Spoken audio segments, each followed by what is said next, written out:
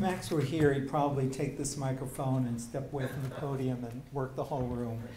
I had never met Max before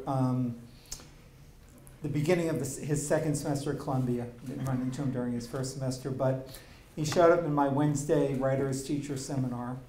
And the next day, I had another seminar on short prose forms, and there I see him walking into the room. And so, that's like 50% of his program. We were going to be in my classes, and we hadn't exchanged any words, but I just looked at him and said, God, I've missed you so much. And I thought, well, how many boundaries I just crossed? And Max did not skip a beat. He said, I tried to call you last night. And it was just this complete, total, instant theatrical rapport. And then at some point in class that day, he sang. He just broke out in song. And I cannot remember why, but I think it just made the whole semester just speed up like about 6 weeks of rapport. And I said to him after class, I made him promise that any time things are really going badly for me that he should just sing. But what I didn't take into account was with Max in the class, things were never going to go that badly because he'd always find something to do or say. The old cliche about, not knowing what it's like to walk in someone else's shoes. But of course, Max's poetry makes us feel very close to being able to do that. But I can say, and I may be the only one to say, that I have walked in Max's shoes. And what happened was I had this, still have this, tailor-made leather jacket that I got in Florence. And Max just, he lusted after it. He just admired it. And Max with the hugging, I think half of the hugs he gave me were so that he could touch the leather. And so I just took it off and I said, here, you can wear it for the rest of the term on one condition. Give me those shoes. And he had this patchwork quilt of shoes. And I said, but you know what, you can give it to me tomorrow. And sure enough, the next day, I gave him the jacket, and the next day, he has this little bag, little plastic bag, and the shoes are in it. And the other day, I went looking for, I knew that there were a couple of photographs that had been taken of Max wearing that jacket, so I looked for them on Facebook, and I had the experience of having to scroll through, all the things, photos of Max, and just dozens and dozens of dozens until I finally found them, and that kept going. And I suggest that if you have,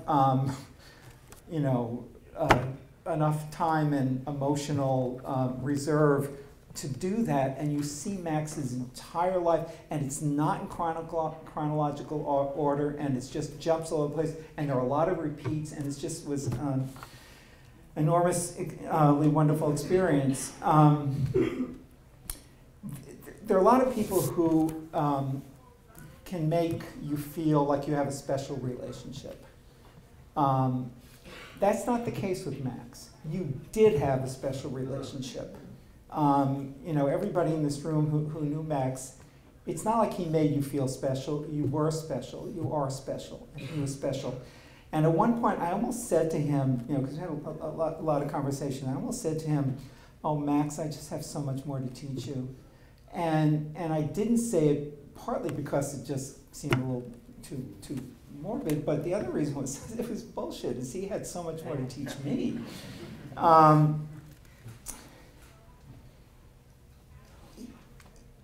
When the galleys from his book showed up, he asked me, I was taking a leave of absence from this Best American Poetry blog, where I have kind of a regular thing, and he asked if, when I come back to it, I would mention the book.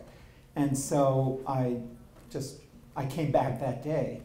And I tried to write something about it. And I realized that I couldn't do any better than Max's words. So I wrote this cento. And so all the words that I'll be reading in this poem. They're all Max's words from the book. And in mid-July, I got a text from him that he could not put he couldn't find the cento, and he needed me to email it to him immediately. I think the text came in at 3 in the morning. And he said, just want you to know I read your cento all the time when I need to feel loved. And I'm going to read it now because we all need to feel Max's love. A cento from Max Ritvo's 4 Reincarnations. Moving, joy, moving, I am given a reward. So passionately and imaginatively, though the images vary exhaustingly and troublingly. Much more beautiful than either one of our voices, your brain binds around mine a gold gauze. This is how love works. Thou art me before I am myself. You have my thoughts faster than I can, even of the imagination sizzling on top of it. I will live in your small, ecstatic brain for the possession of our smallest sensations. This is purity, who brings a kind of relief in the middle of a blizzard. No one can speak the language you will rewrite.